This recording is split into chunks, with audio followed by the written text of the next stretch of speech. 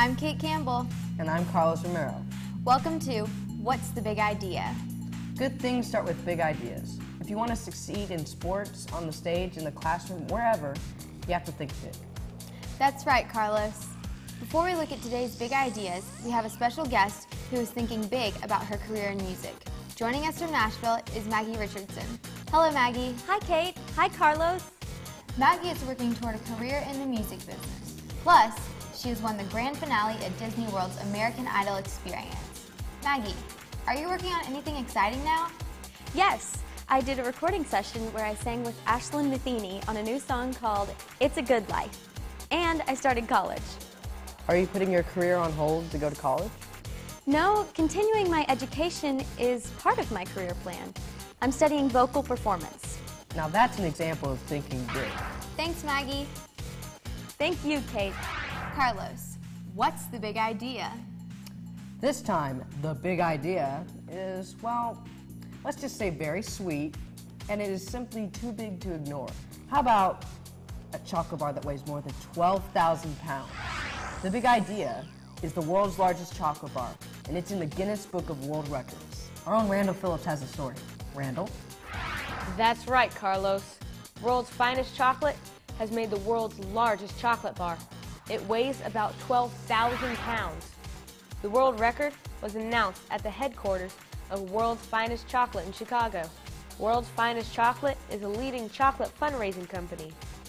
Fundraisers using their products have raised more than $3 billion for schools and other organizations.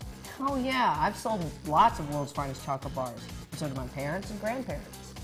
An official of the company said they created the world's largest chocolate bar to get our attention. He said there's an idea even bigger than the bar. Bigger than a 12,000 pound chocolate bar? Yes, the really big idea is eating smart.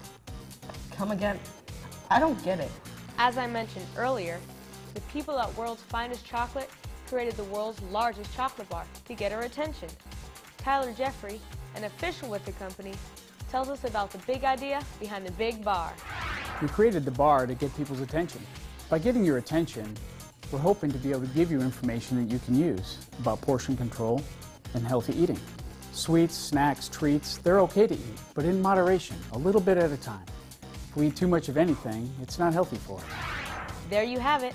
The big idea is not really the world's largest chocolate bar. The big idea is eating right. Eating the right foods in the right amount. It's all about portion control. Think about it. A single serving from a chocolate bar is only about 25 grams. If this bar weighs 12,000 pounds, that comes to 5,443,108 grams. Check the math, and you'll see that this bar has enough servings for 209,350 people. That's enough for each and every resident of San Bernardino, California, or Augusta, Georgia. Tyler Jeffrey also said the title of world's largest chocolate bar is not easy to come by. To get the Guinness record, we had to apply with Guinness, let them know we're trying to break the record. They give us some rules and regulations about how we have to do that. And one of the main things is you have to make it the same way you make a normal chocolate bar. So we had to build a mold, create a mold large enough that we could make our world's finest chocolate bar. We've created a process to move the chocolate there, pour it into the mold. The mold then fills with the chocolate. We had to put it into a room that was cooled. We created a room that was the right temperature so that the bar could cool in the proper way. Waited overnight, and then we turned the entire bar over and removed the mold to reveal the world's largest chocolate bar.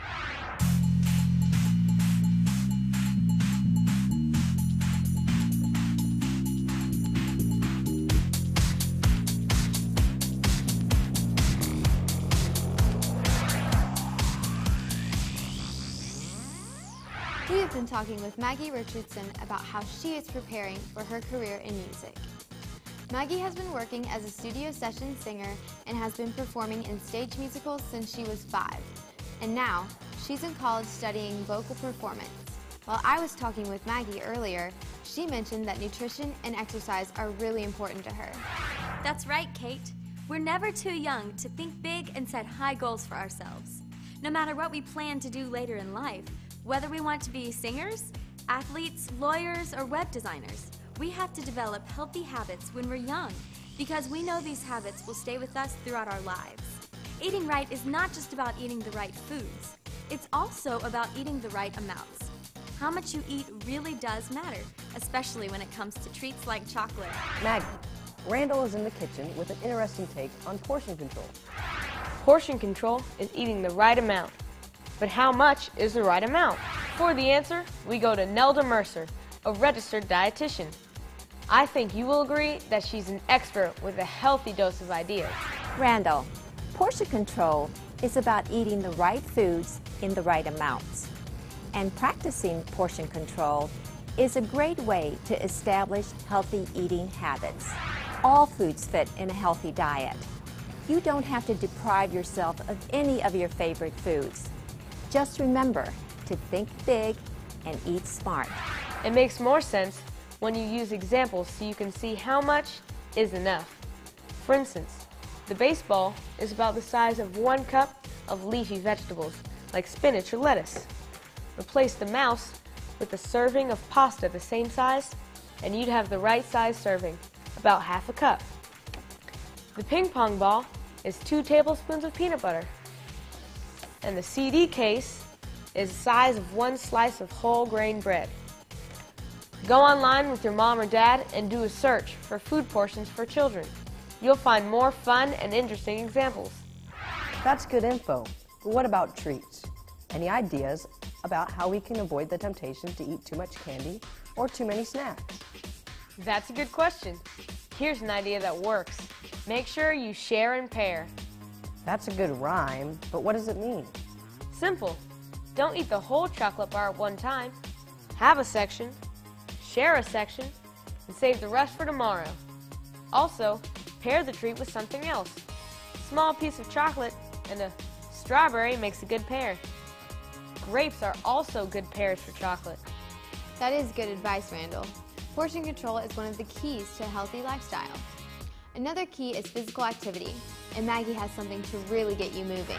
Get off the couch and put away those video games. Get outside and get moving. To be healthy and happy, you need to be active for at least an hour every day. Even if you're not playing on a team, it's easy to exercise. Jumping rope, riding your bike, or taking a walk with your parents are all good ways to stay fit. Just remember, play hard, think big, and eat right. What's the big idea? The world's largest chocolate bar is indeed big, but the really big idea is staying in balance with a healthy lifestyle. When all is said and done, the world's largest chocolate bar is one big reminder to eat smart and keep moving.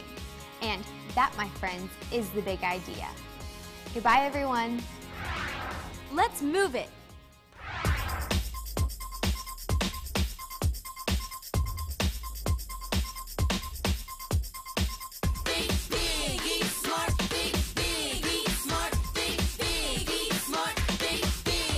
Good life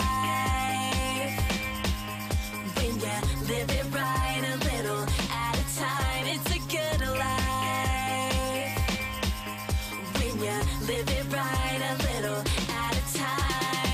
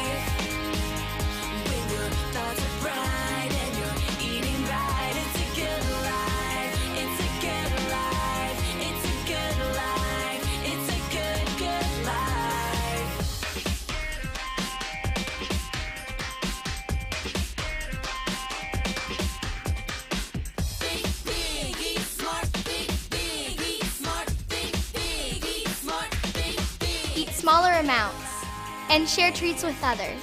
Play hard, eat smart. Chocolate is a treat, not an always food. Eat only a little at a time. Thinking big and eating smart. Now that's a big idea.